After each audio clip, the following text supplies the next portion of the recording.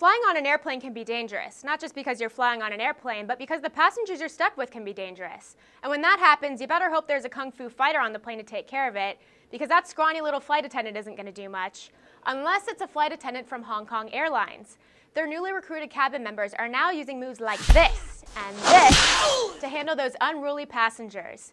Martial arts classes are now required as a part of their job training. The cabin members are practicing a style of kung fu called Wing Chun because it can be used in small spaces. It teaches self-defense and builds overall body strength that you can take out on the luggage if passengers aren't giving you grief. But if they do, it's...